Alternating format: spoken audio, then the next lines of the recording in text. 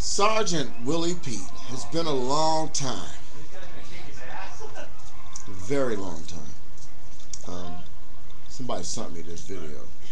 So I had to respond because, when they send it to me like that on a humbug, then I got to do it. So this is what's happening. Now, Sergeant Willie Pete, your video is 98.9% correct. See, the thing is, it's not popular to be a good man anymore. Regardless whether you're black, white, purple, green, whatever. It's not popular to be good. And like you said, they don't want a good man until after they hitting the rug or they got 4 or 5 kids. No man, no regular guy, unless he's down real man, will take a woman with kids. Now, I know a few white guys who've done it. I know a few black guys who've done it. And when they get with these women with kids, the first thing they encounter, especially if the kid is of any age, you ain't my fucking dad. You're not my father. My dad's gonna this, my dad's gonna do that. I've been around people, white men, a lot of white men who've taken in other people's kids. And a couple of brothers, I'll tell you about the white guys' experience though. These white guys have told me these stories that, yeah, man, when I met this chick, she had 5 kids. This one guy I worked with, and he's still with her. 4 of the kids were grown, and then there's 3 of them were grown, and the other 2 were like, small, and there's one just about a year and a half old when they hooked up. Now the one that was a year and a half old is like 20 years old now. I don't want to go through the whole life story, but he told me, yeah, man, from them going in and out of jail and whatever they go through in their life, it was a burden on him. Now the black guys who I know who've been with women with kids, because I've done it when I was younger, they get it from the women. Motherfucker, I get him a new goddamn daddy. And, shit like that. That's what I put up that shit. I get him a new motherfucking daddy. Get him a new motherfucking daddy. Why don't you find his old one first? Shit like that. When you with a woman, you don't want to be with no woman with no baggage. And most women don't like to have baggage. In other words, these girls now leave their kids over at mama's house. When you hook up with them, you don't even think they got any kids. Till after you really want to get with them, then all of a sudden, motherfucker got 3 kids. When you had 3 kids last month, you had 3 kids the month before last, now you got 3 fucking kids? What that? Oh, they had my mama. That shows her responsibility level right there. Then, you saw my hood report video. You get a young woman, trying to do the right thing, going to work and shit. He needs his blanket out of there. He wants his blanket. And all of a sudden, she goes to work and motherfuckers' house is running them up. They at the house is super chilling and shit. All these little small intangibles add up, man. Then you got the older cats like me. If I was single, would I go for a young chick? No. Would I go for a chick with kids? No. I'm about to be 40, so I'd probably look for somebody older than me. Somebody to chill with, somebody to relax with, somebody to kick it with. You can't do that when young people are so fucking caught up on what they want, what they need to have, what they gotta have out of life. That's why when you say real niggas don't take care of their kids, they do. But a real serious gangster type ass, basically from what I heard in your video, those motherfuckers do not take care of their kids. They can have $15 million worth of crack money and tell them, I ain't paying no child support. Come on, man. They can get these jobs and shit. And I'll never forget, man, somebody tried to stick me with one. Well, that wasn't mine. Somebody tried to stick me with one. And fucked up my whole life, man. They're trying to stick motherfuckers with kids. Hey, it's your kid. Wasn't mine. Once again, it's the gold digger mentality. Oh, this nigga gonna do this for me. This nigga got jobs. Nigga. Yeah, another thing, man. You said nigga a million times on this fucking video, dude. Try to hold back on the N-bombs, man. You perpetuating the bullshit. The nigga's an ignorant motherfucker. You too smart to come off like a nigga. Sorry. You too smart for that, Willie, and I'm not gonna let you go out like that. Every chance I get to speak to you, I'm gonna speak to you like I would somebody in my family, because I believe in you. because I believe that you be talking a lot of shit sometimes. And a lot of people can't understand when you're talking shit or you're trying to put your message in the bullshit that you talk. I do like me some Willie Pete.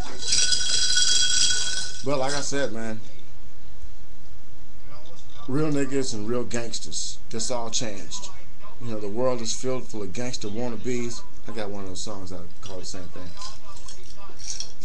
So Willie Pete, I can agree with you on most of what you said, but there's more intangibles to it, sir.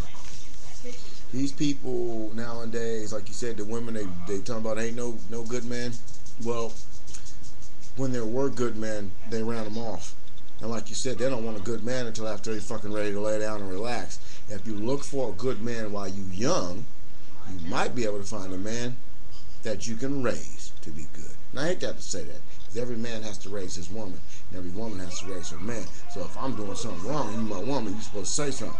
You ain't supposed to just fucking ride with it, because whenever you the woman, and the motherfucker say, hey, you know, you fucked up, baby, they ain't just riding with it. And like you said, these motherfuckers who get with these old shot to the curve ass sisters just to have a spot. That happens with every race of every man on this planet. And these women who have self-esteem problems, your main problem is that person you see when you look in the mirror, when you think that you have no problems. Now me, I'm not the most handsome guy in the world, but I'm not the worst looking guy in the world either. So I'm going to kill myself on that even level. And for you women out there who think that, you know, you all that, and then when you find out that you're not all that, don't be mad. Better yourself. Better yourself, and then don't have your standards so high that you can't find a man. Because they've lowered their standards to talk to you. I.e., meet the motherfucker halfway, find out who he is, take the good parts, accentuate them, take the bad parts, and learn how to deal with it or weed them out. Simple as that. When a man and a woman are in a relationship long enough, the man knows where his limits are and the woman knows where her limits are. People work together and to, you know, to be cohesive to get the points, the needs, and everything taken care of. They work cohesively. Not, hey man, my girl got to go get us some beer because she got off work, she going to bring the beer because I ain't got no money. Well, you know, that whole mentality of going out hustling and shit is for money. So how you going to call yourself a hustler, a player, a pimp, or whatever if you broke? Period. That's the bottom line. If you hustling, you got any game about yourself, you're not going to be broke. Even when you have no money, there's a phone call you can make to get money. Me, I don't carry money. I make phone calls to get money. I work when I have to work. I do what I got to do. I bring it home. I don't need it. Everything else is provided. And people fuck up when they get relaxed. I lick my lips. I'm gonna be looking great, and people will think I'm smoking crack. So when you know, when you get relaxed, you gain weight, getting fat, you fill out, and you become. These kids nowadays got fucked up teeth, bad attitudes, and it's always somebody else's fault. Oh, one more thing I want to touch on real quick that I never heard you say nothing about. What about these drama ass niggas? Motherfuckers who go out and start some shit, and when the shit goes down, motherfuckers be feeling sorry for his ass. We need to jump on that motherfucking bandwagon so we can start making some of these young folks accountable for their bullshit. Because I'm tired of going to funerals. Oh, Jimmy never hurt nobody. He took care of his... Yeah, Jimmy sold crack. He ain't never took care of his family. He was shooting at somebody Thursday. So Friday morning when he gets shot and he's dead, everybody crying for him? No. I'm tired of that shit. I'm tired of it. I'm tired of feeling sorry for the brother who fucked up. We need to stop making that shit look like a fucking ghetto badge of honor. Yeah, I've been to the pen 4 times, man. Ooh, OG status. I got mine by living.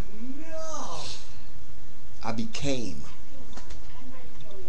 So, hey man, I don't know if I babbled on. I don't know if I got any points across, but you tell the truth. Niggas is shameful, and they need to stop that shit. They need to grow up, smell the coffee, get a life. See you later, man. They've been tubed.